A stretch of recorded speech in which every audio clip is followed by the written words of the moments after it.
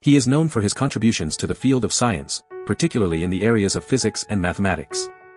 He is recognized for his dedication to self-improvement and his passion for teaching. His name is Johann Philipp Reis.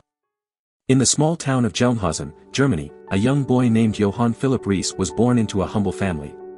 His father, Karl Sigismund Reis, was a talented baker, while his mother tragically passed away when he was just an infant. Raised by his wise and well-read paternal grandmother, Reis's intellect began to shine at an early age. Recognizing his potential, his instructors encouraged his father to provide him with a higher education. At the age of 6, Reis started attending the local school in Gelnhausen, where his talents quickly caught the attention of his teachers. They recommended that he continue his education at a prestigious college. However, before he could pursue further studies, tragedy struck again as his father passed away. Despite this loss, Reis's grandmother and guardians arranged for him to attend Garnier's institute in Friedrichsdorf. It was here that he developed a love for languages, becoming fluent in French and English, and delved into various subjects from the institute's library. As Reis grew older, his passion for science became evident. Encouraged by his guardians, he enrolled at the Polytechnic School of Karlsruhe, with dreams of pursuing a career in science.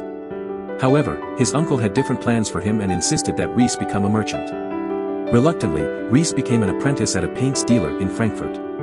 Determined to continue his studies, he made a deal with his uncle to learn the business while also pursuing his preferred subjects, such as mathematics and physics, through private lessons and attending lectures. Through hard work and dedication, Reis gained the respect of his employer and used his spare time to further his education. He attended the Institute of Dr. Poppe, where he realized his passion for teaching. Reis became a member of the Physical Society of Frankfurt and, after completing his military service in 1855, he returned to Frankfurt to become a teacher of mathematics and science. Though he initially planned to finish his training at the University of Heidelberg, a visit to his old friend and mentor, Hofrath Garnier, changed the course of his life. On September 14, 1859, Reis married and relocated to Friedrichsdorf, where he embarked on his new career as a teacher. Little did he know that his journey was just beginning, and his name would go down in history for a groundbreaking invention that would revolutionize communication forever. In the early days of the telephone, a French telegraphist named Charles Bourseul had a vision of transmitting sounds and speech through electricity. He can be credited with conceiving the idea of an electric telephone, but it was Johann Philipp Reis who would bring this idea to life. Unfortunately, Bourseul's idea did not receive much attention and was soon forgotten. Even Count du Monceau, known for his enthusiasm towards promising inventions, dismissed it as a fantastic notion.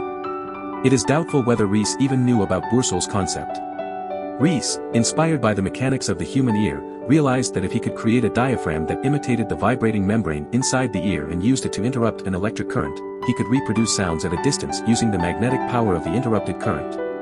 Around the same time, in 1837-38, Professor Page of Massachusetts made a significant discovery. He found that a needle or thin bar of iron, placed in a coil of insulated wire, emitted an audible sound when the current in the coil was interrupted.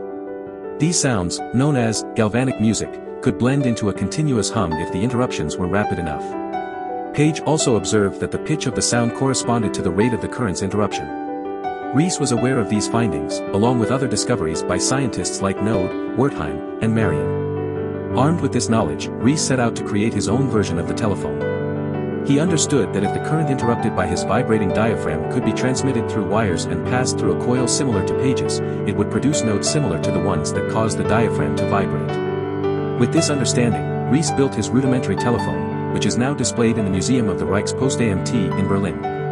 Reis's achievement in bringing the electric telephone to life was a significant milestone in the history of communication.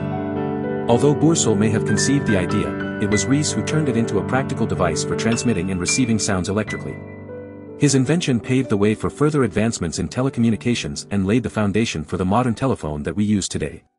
Do you want to explore more scientists?